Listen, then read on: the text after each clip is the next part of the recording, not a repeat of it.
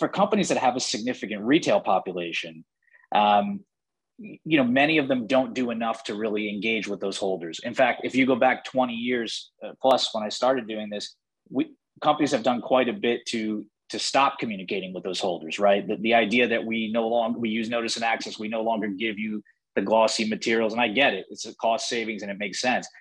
Companies used to mail quarterly reports, those types of things.